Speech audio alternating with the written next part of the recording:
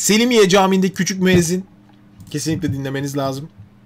Gene bu hafta içi istenenlerden Edirne Ezan Okuma Birincisi Doğukan Yörük'ün Selimiye Camii'ndeki iç ezanı. Dinleyelim. Doğukan, sevgili Doğukan. Çok genç bir kardeşimiz. Elif kaç yaşındaydı? Elif 13 yaşında. 13 yaşında değil mi? 13 yaşında Doğukan. Bir dinleyelim bakalım. Allahu Ekber, Allahu Ekber.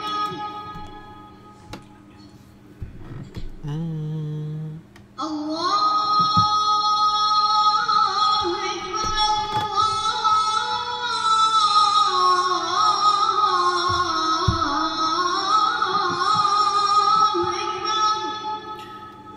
Şimdi Doğukancığım, ileriki yıllarda geliştirmen gereken bir sürü şey olacak tabii ki. Öncelikle bizim kanalda yaptığımız analizleri izlediğinde çok iyi seviyede okuyan müezzinlerin ton kaybetmeme, yani başladığı tonda devam etme özelliklerinin çok iyi olduğunu gördük.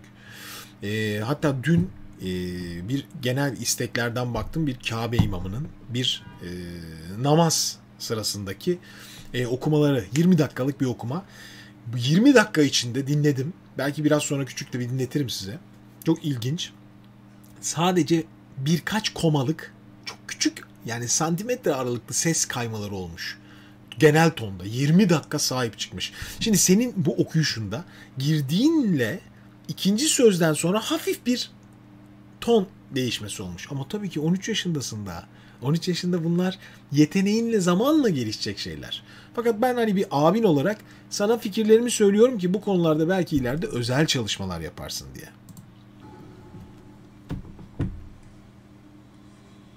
Eşhedü en la ilahe illallah.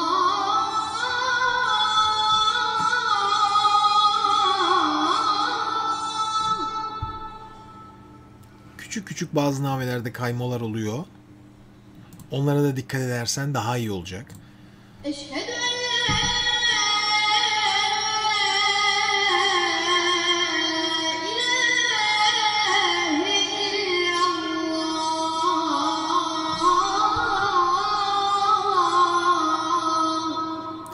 Son derece berrak, duru, güzel bir sesin var. Dinlendirici bir sesin var. Bu çok güzel. Fakat asla unutma, yaklaşık 16 yaşlarına doğru bu sesinde değişimler olacak. Yani sesin kalınlaşacak. Değişecek sesin. Çünkü gençlik blue çağı diye bir dönemimiz var. O dönemden sonra bu tizlikteki sesler daha kalınlaşabiliyor. Lütfen o çağa geldiği zaman sesim değişti. Benim sesim çok tizlere çıkıyordu eskiden. Şimdi çıkamıyorum diye lütfen kendini üzme ve mutsuz olma. Çünkü gerçek yıllarca, yani 16 yaşından, yani ömrün vefa ettiği süreye kadar o sesini, asıl sesini kullanacaksın ve o sahip olduğun sesi kullanmaya çalış. O zaman bugün müzik bilgini, makam bilgini, o öğreneceğin şeylerle ilgili kulağını doldur. O yaşa kadar bol bol, tabii ki okuyarak, tabii ki okumana devam et, ama o yaştan sonra değişim geldiğinde yeni bir dönemin seni beklediğini unutma ve moralini kırmak yerine daha çok çalışarak geliştirmeye çalış kendini. Sakın 13 yaşında okuduğum gibi okuyacağım deme kendine. Çünkü asla bu sese bir daha sahip olmayacaksın. Çünkü bu ses çok ince bir ses. Çocuk tonlarının tamamı soprano renklerdir. Yani en ince kadın sesleri gibi çıkar. Fakat zamanla kendi rengini bulduktan sonra olacak şey yıllarca sende kalacak. Tamam. Bu konuda soruların olursa bana tekrar yazabilirsin. Tekrar sohbet ederiz.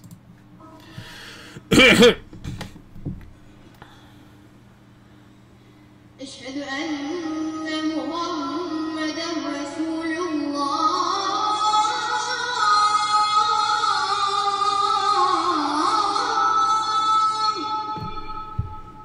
Küçük küçük oluyor dediğim şeyler ama genel olarak güzel gidiyorsun. Eşhedü enne Muhammeden Resulullah.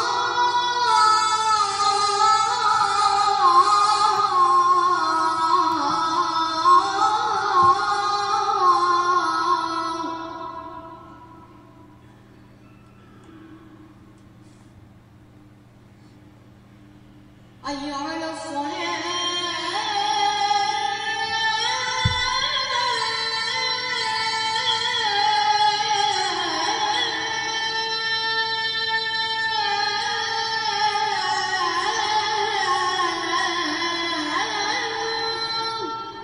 Yaşına göre müthiş tecrübelisin. Bu çok mutluluk verici bir şey. Büyük bir cemaat var içeride. Çok derece kalabalık bir ortam. Hiç titremeden, heyecanlanmadan, ben senin yaşlarındayken okulda elime şiir verseler insanların karşısında okurken sesim titrerdi. Aşırı heyecanlanırdım. Sen ne kadar güzel bir tecrübe sahibi olmuşsun. Bu çok güzel bir şey. Bravo.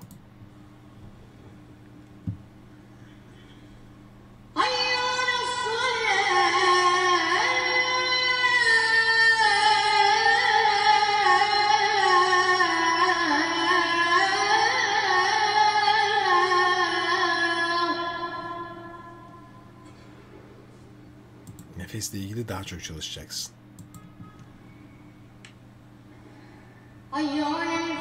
Mesela şu aldığın nefes diyafram nefesi değil bak. Bu göğüs nefesi. Tamam. Görüyorsun değil mi bak? Hep göğsün şişmiş bak, izle. İzle.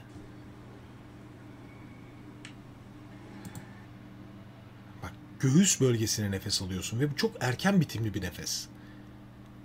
Karnına almalısın nefesini. Tamam? Diyaframına, yani bu bölgede olacak bak. Yani tamamen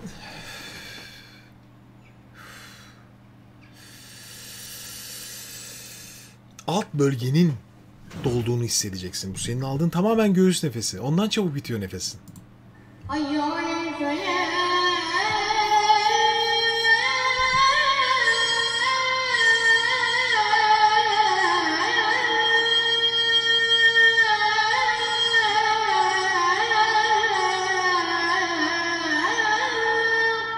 Güzel. Sonlarının gelişmesi için kanalda da var diyafram egzersizleri. Onları da çalış. Çok işine yarar.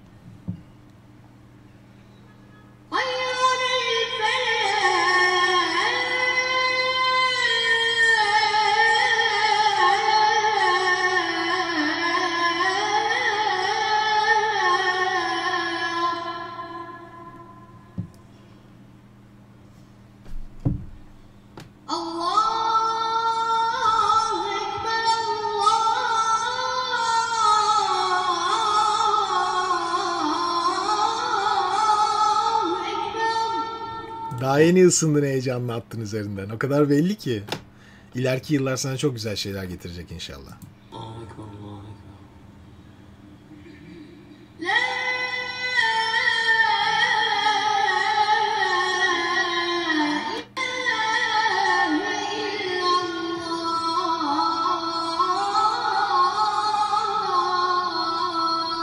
Sondaki namelerin tamamen yeni oturdu daha. Demek ilk başta biraz heyecanlıydın ve tam istediğin gibi kullanamadın. Tebrik ederim seni. İleride çok daha güzel yerlerde görmek istiyoruz seni. Doğukan Yörük. Sevgiler Edirne'ye. Peki. Arkadaşlar